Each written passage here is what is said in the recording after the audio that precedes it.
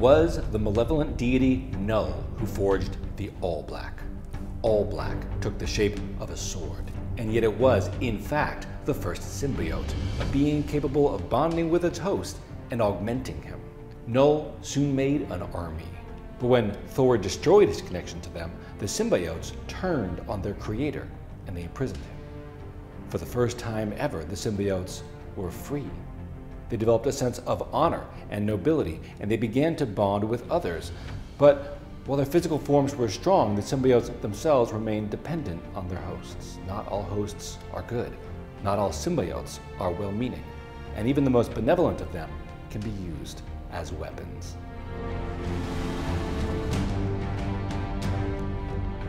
Before I begin today, I want to show you something cool. I just got back from Japan, and while I was there, I recovered an artifact from my childhood. This is the Guyver.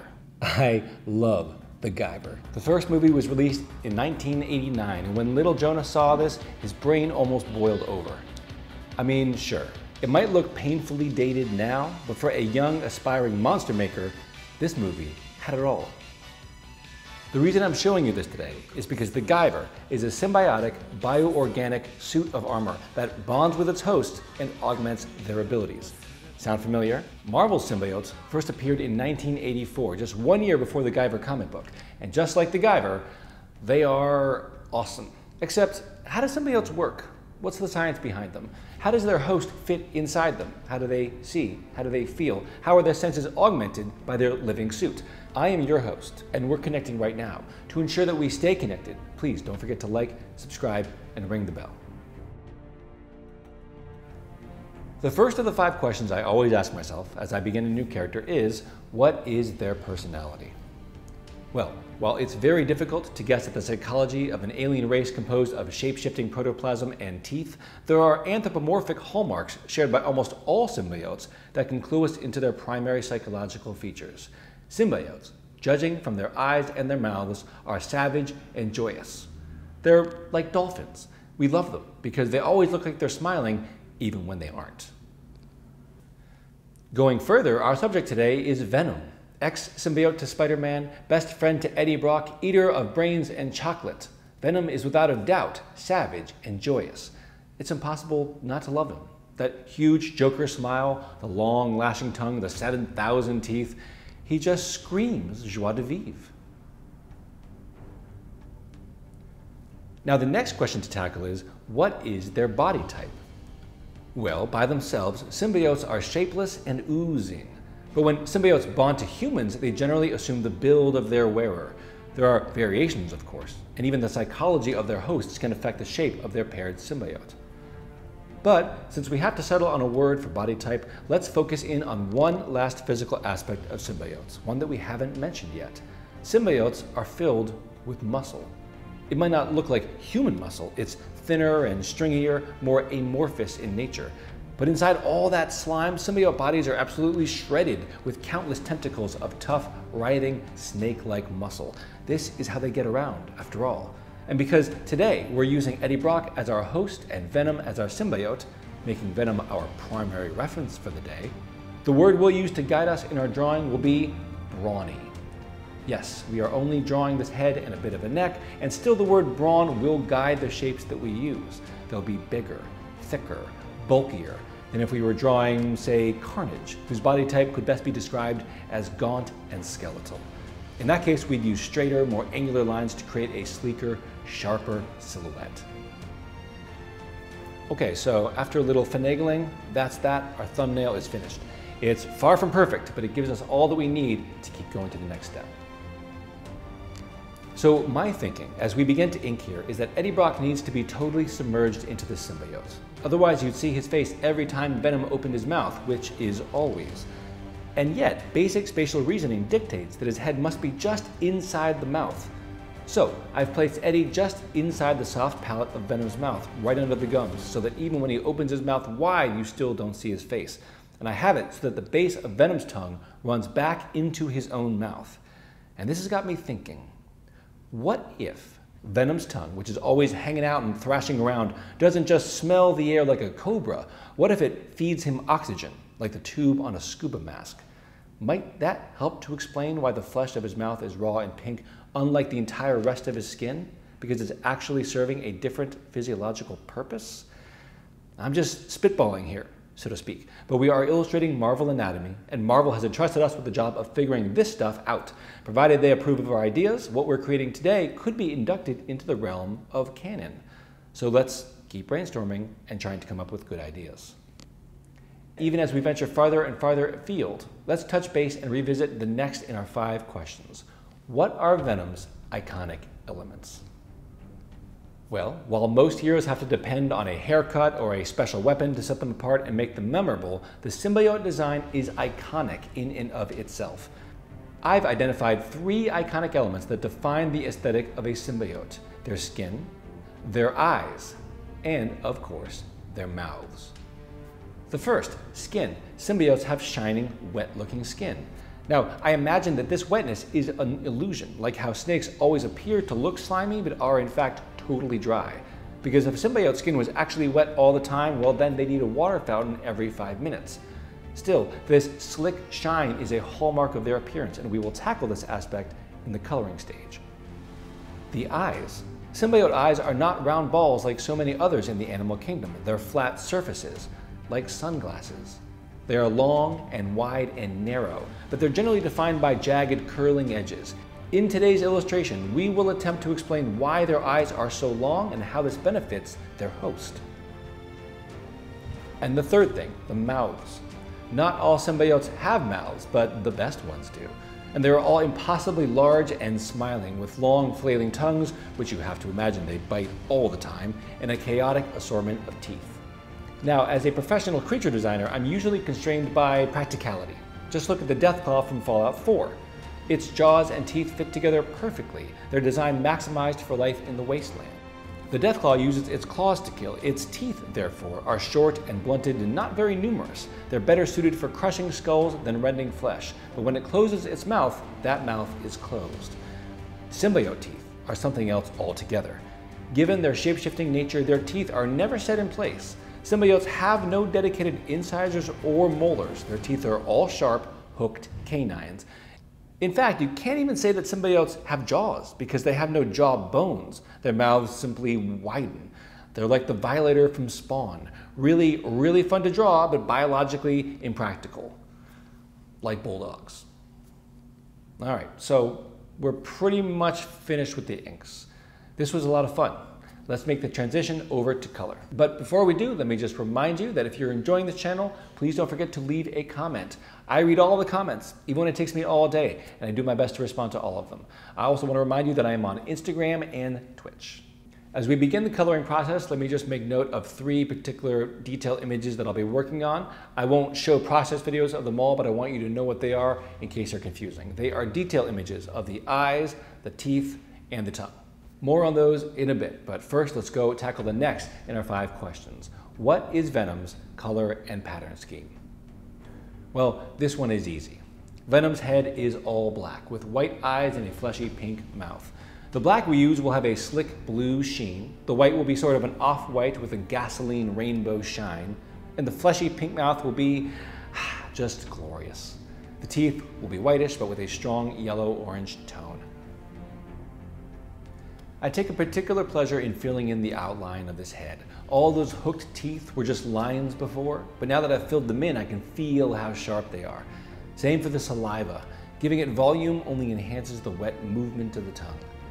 I make Eddie kind of just peach colored. I want him desaturated and less vibrant than Venom because he's not the interesting part of this image. Sorry, Eddie.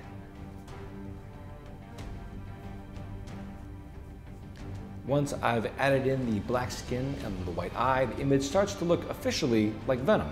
I'm having a blast already. For the first time in my life, I'm drawing Venom for Marvel, and he's so fun to draw. I focused on the teeth. Getting them right is really important to me, so I experiment a lot over the course of the image. I add shine, shadow, and coloring, and you'll see I end up going back and forth a lot. I will mess with the shine on Venom's skin. Getting the materials right is important. I want his skin to look slimy, and that means having it reflect the background around the edges. So I was actually interviewed by Ryan Penagos over at Marvel for his podcast, This Week in Marvel. He asked me about my first real exposure to Marvel content, and I remember it was on my birthday when one of those friends gave me an issue of Spirits of Vengeance. Now, I'd heard of Venom before, and I'd seen Spider-Man's black suit, but the way illustrator Adam Kubert drew the symbiote, dynamic, savage, the epitome of leaping, laughing violence, left an indelible impression on me. When it comes to character art, nothing leaves an impression more than a strong personality. You can have a creature with 17 arms and a carrot for a face. If the audience wasn't left with an emotional connection to that creature, eventually they're just going to kind of forget it. Adam Kubert understood the personality of Venom to a T. Back to the painting. Eddie Brock, as I said, doesn't matter that much, but he can't lag too far behind Venom, so I light him and I give him a 5 o'clock shadow using a little green. I add shadows to the tongue. I do this in multiple layers, with the most basic shadow layer being used in lopsided swaths across the tongue. The curving, uneven distribution of light and shadow gives the tongue a sense of dimension, making it look heavy and sloppy. From there, I just refine. I layer on shadows and light. I experiment with looks. I go deeper with values and do what I can to match colors and achieve visual harmony in the piece. Achieving harmony between Eddie and his symbiote is sort of important here, for visual as well as thematic reasons. Symbiotic, involving interaction between two different organisms living in close physical association. When we talk about symbiotes, we're talking about relationships, healthy or otherwise. Symbiotes are a bit like us, passionate and troubled, confused, angry, and scared of being alone. Null ensured that his creations would be dependent on others. As powerful as they are, they literally cannot stand up for themselves. The point is they need us in order for them to become something more, just as we need each other. Anyone who tells you that they don't need other people has probably had a series of very bad relationships. We are all very different, but for us to successfully bond with others, we have to navigate egos, scars, and boundaries. We must communicate, learn the language of respect, and not let pain or passion distort who we are and who we want to become. So, who in your life builds you up? Who breaks you down? And how can we tell the difference? Just a few deep thoughts from your host. All right, as I finish out the image, let me just address the 3 individual close-ups in this piece. First, I've drawn a cross-section of Venom's eyes. As the illustrator for Marvel Anatomy, it is my job to visually explain that which has never been explained before. And in this case, I'm trying to showcase how symbiotes feed visual information to their hosts. In this image, the white ocular regions of the symbiote are composed of disc-shaped cells that absorb light and bend it like a lens progressively inward until the shrunken image makes direct contact with Eddie's eyes. So, in essence, symbiote eyes pull light from all around them, almost 270 degrees around them, and condense the information down to fit the human eye. Seen objectively, I imagine this information would appear squished and fish-eyed, but I'm also assuming that the psychic connection between symbiote and host would allow the host to easily conceive of the information just as the symbiote does, just like the human brain flips visual information 180 degrees around without us even thinking about it. This next detail, which is an up-close shot of the tongue, is meant to show off the microscopic tubes inside. Symbiotes can breathe through their skin, but especially in combat, it's likely that they'll need to harden that skin into something more armored. Human hosts, meanwhile, need to huff a great deal of oxygen all the time, so this is for them. I'm trying to demonstrate how symbiotes pull oxygen in for their hosts. I'm visualizing the tongue as a breathing tube. And those little gross nodules on the edges of their tongue, like the strange bubbly formations on a bulldog's gums, are actually openings for air. This final detail is meant to show off the microscopic serrations in the teeth. Micro serrations like this are actually very common in the natural world, so I thought it only fitting to showcase how symbiotes use these structures to inflict aggravated damage with each bite. And well, that's it. After a lot of polishing and noodling around, my image is finished and it's ready for the book. To review, here's a look at the thumbnail image that I started with.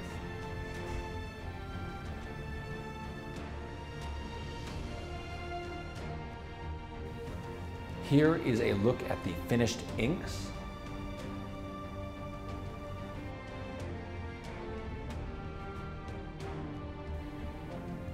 And here, in all its toothy glory, is the final image.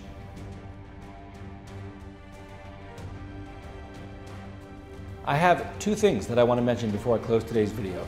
The first is that the book, Marvel Anatomy, is out, finally. It's a 230-page compendium featuring over 60 heroes and villains, packed front to back with information and artwork, all of it 100% approved by Marvel. Published by Insight Editions, this book is large and heavy, and the printing is immaculate. You can find it on Amazon, Barnes & Noble, or your local comic shop. For the hardcore collectors among you, you can get an autographed copy from my Big Cartel store. The link is down below. The second thing I have to say is this. I really love making these videos. I want to make so many more of them, but the truth is, I can't. This series has allowed me to share my journey with you, and hopefully provided entertainment and education to all. And while Marvel has graciously allowed me to create this series, they're not funding it. I am. And as an independent freelance artist, I just can't afford to continue. Not without your help. If you're enjoying this series and you want to see more, please consider supporting me on Patreon. As of today, I've opened up a new tier, a Marvel Anatomy tier, and it's pay what you want. Join up today and you'll get behind the scenes analysis of my artwork, watch further processed videos, see artwork that never made it into the book, and then even get a look at my own comic book, Quiet Level 1, which is currently in development. What's more, every time I'm able to fill the Marvel Anatomy cup, I can pay my editor, finally, and we can make a whole new Marvel Anatomy video. So if you're enjoying the series and you believe that a quality art and creativity education should be available for all, don't delay. Click the link below, join up.